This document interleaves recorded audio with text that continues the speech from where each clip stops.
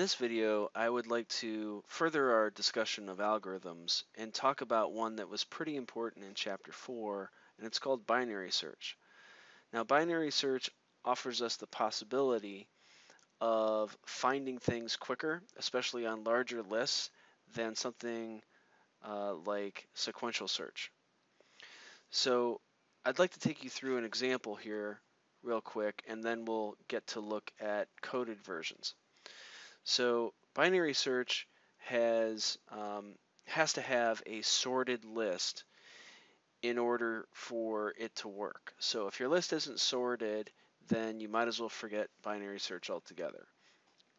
But since I do have a sorted list here, the first step is to divide the list in half and examine a midpoint value. So let me do that right now. I'm going to divide this list in half right here because there's 8 elements. And I have to choose a midpoint. So my midpoint that I'm going to examine here is 16. So since 16 is my midpoint value, I would ask myself 3 questions. First of all, is 16 equal to my target value of 10? No, it is not. Is it greater than or less than? Well, it's greater than 10. So I know that I can eliminate this whole half of the list from my search. So the next thing that I would do is I would repeat this again, but I know that I've already examined 16 through 38, so I can cross that off of my list. And my new maximum value to search would be my midpoint minus 1, and I would have the same minimum. So I'm going to go ahead and move forward one. So my new midpoint value for this one would be 5. All right, so that's right in the middle of my list. And I would ask myself, is 5 equal to my target value? No, it is not. So is 5 less than or greater than my target value? It's less than. So this part of the list I can eliminate as well. And I basically need to do another iteration. So I'm going to repeat that whole thing again. And now I have a 1-element list. So I'm going to examine this.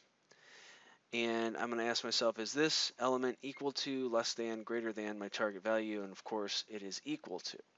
So I have successfully found my target in this list, but potentially I could if I put in 11, then this would not match. I would have exhausted the list, and therefore I would not find my value. So that could give you another result. All right, but that's how it works. And let's go ahead and take a look at a larger list. All right, so here's a word list that has 19,910 words in it. And if I were to search this list sequentially, it would take me about 9,500 tries to find a word on average. So a sequential search might go like this. If I were to push play here, this is going to search every word in order until it finds it. If I search for the word, let's say cool, it has to go through this list 4,183 times in order to find the word cool. So it went through the list in order, and it finally came to cool at index 4182. If I were to repeat that, and I believe the last word was zygote in the list, it would have to go through the entire list to find it. So that's a lot of repetitions. So let's see if we can do that faster with binary search. So with binary search, let's search for those same words again. I'm going to search for cool. And if you remember, it took about, well, over 4,000 tries, or 4,000 iterations to find it. To search for cool, it takes only 15. So binary search is significantly less work. It's a lot faster on that one, but let's test it again. Let's go for the last word in the list. And here this took 14 iterations. So still very fast compared to sequential search. So for your next exercise in learning algorithms, I'd like you to recreate this class that you see here. It's called SearchAlgorithms, so that's the name of the class, and we're going to be extending this and creating a sequential search algorithm and a binary search algorithm. But we're going to reuse some code here, so that's why we're extending it. We're saving ourselves the trouble of having to rewrite this code in the other two classes. We can just inherit it. So we're using the access modifier protected, meaning only subclasses of search algorithms can inherit this stuff.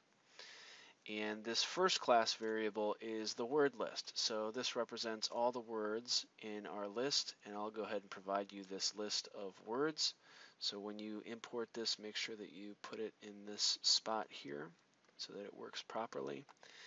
And I will also provide you another class called ListMaker, which is going to generate a list, put it in memory, and then you can assign it to word list in these classes that I'll show you in a second. Then this class variable word means that's the word that we're trying to find, and this Boolean value called isFound, obviously this is a flag for whether we found it or we didn't find it. And then you have a little method here that we can inherit that returns a string that the user will input, and they get to decide what what word to search for. So those are reusable lines of code that we're going to want to use for both of these classes.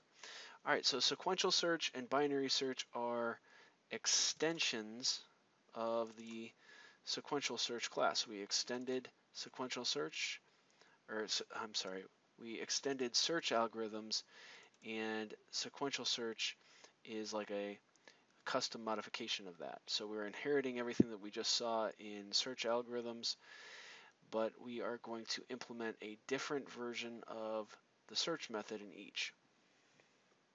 So the search method for sequential search works like this. Let me go ahead and open this up. And the first thing is we have a target value. All right, so this is the word that we're trying to find, and we're going to pass that in as a parameter. So search accepts one parameter, and it's called target. The next thing is we need to know how big is this list. So I'm calling the total number of words in the list end, and I'm going to count how many iterations that we go through. So once the counter reaches the end of the list, we know we've gone through everything.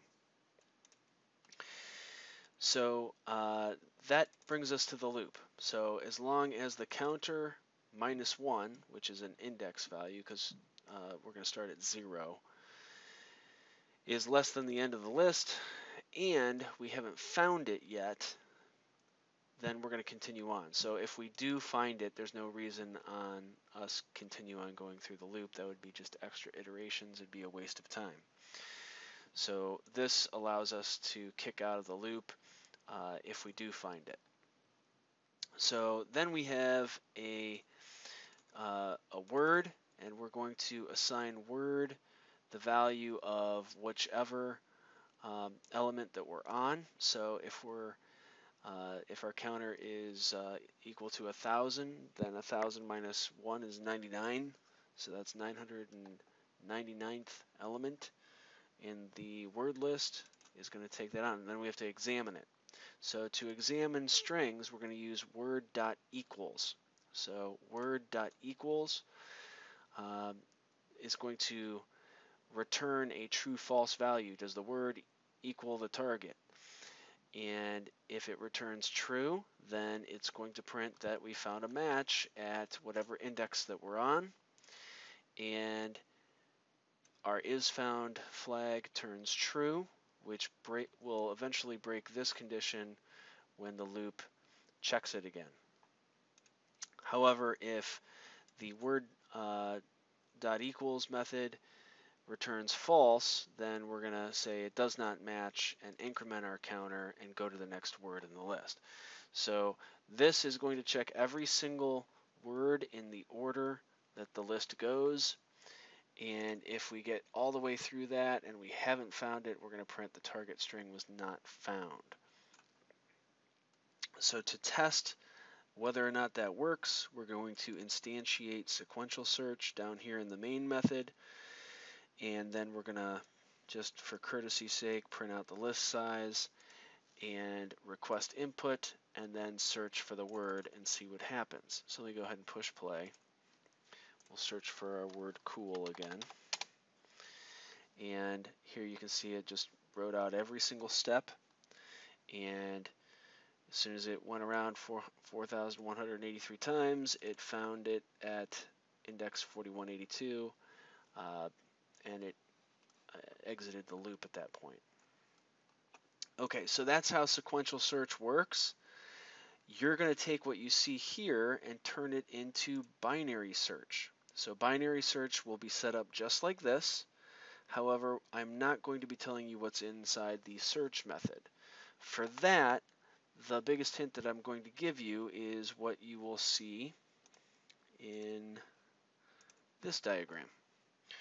All right, so what is coded inside of that hidden method is the first thing that I ask for is I need to input that sorted array and get its target value. Very much the same thing that you saw in the method header of the sequential search. So let me go back to here. So basically what I'm looking at here is the method header here is identical in binary search. So we can actually look at that right now. So the method headers are exactly the same. They take the same input. Okay, back to my diagram.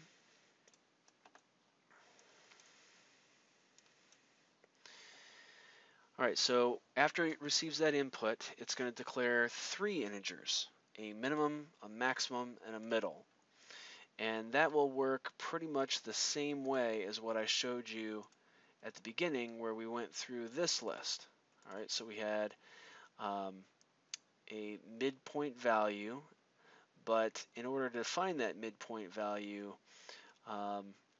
we had to know what was the beginning of the list. All right, so this was, let me choose a different color here.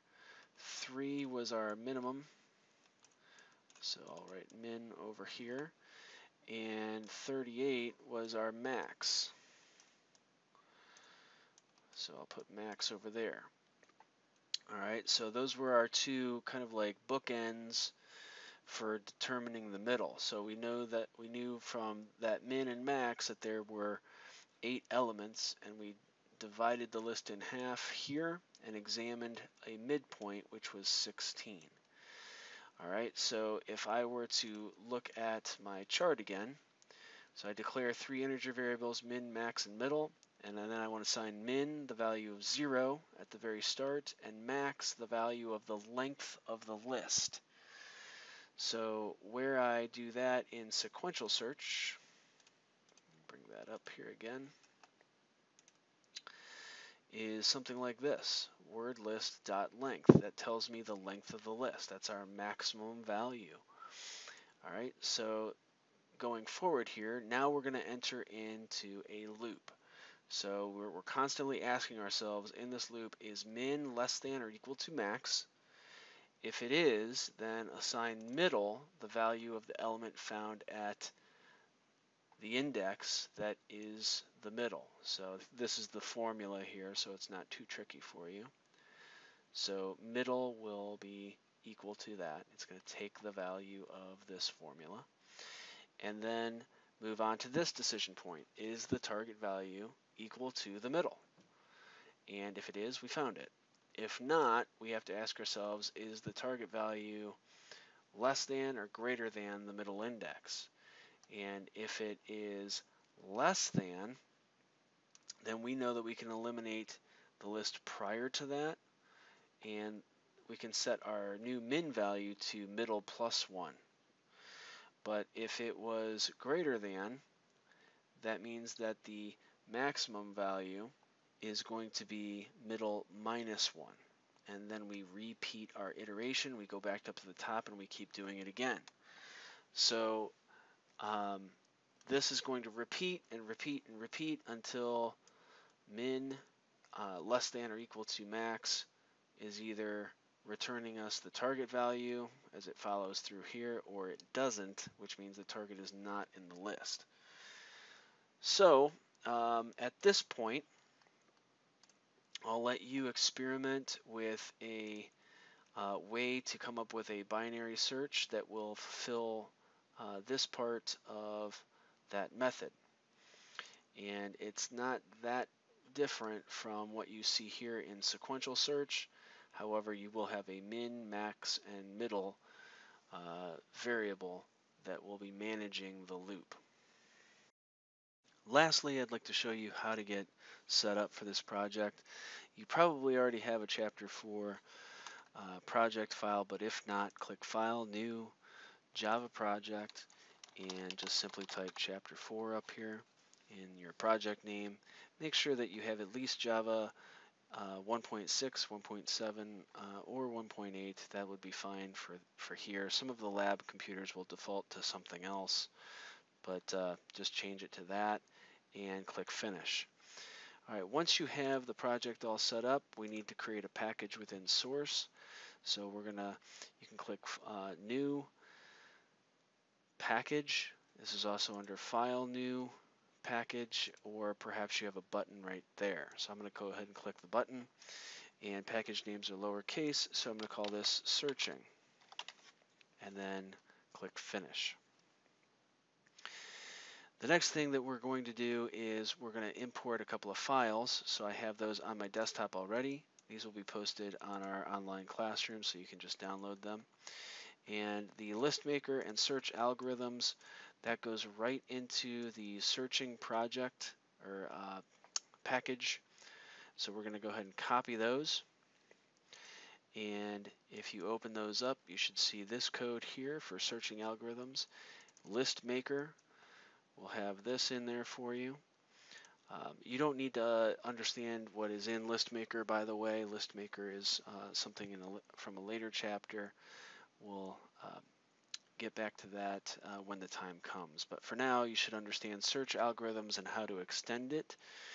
So to extend it, what we need to do is we're going to go ahead and create a new class. I've got a button right here, but again, you can simply go to File, New, and select Class if you don't have that button. And up here it says I'm in the searching package. Then I just need to add into this sequential search. And I'm going to check the method stub for public static void main, which allows you to test that class while you develop it. And its superclass is going to be search algorithms. So I can put that right there. I'm going to go ahead and click Finish. And notice how it added our main method and our it says that we are extending from search algorithms. So that's pretty handy that it can do all that for you.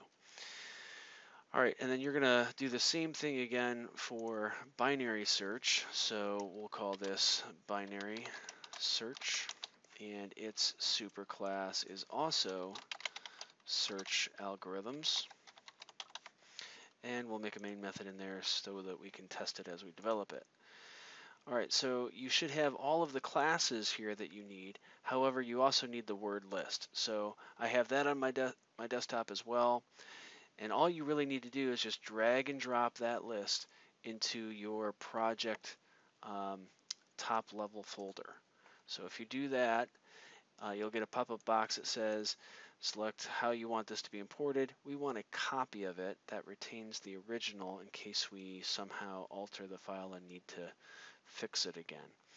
All right, so that contains the list of words, and ListMaker will use that to create a list, and then you can extend or use the methods to search that list. All right, so that gets you all set up. Some of these comments you can take out. Those are just little to-dos. But if you have any questions or if you get stuck getting set up, please let me know, and I'll help you get started.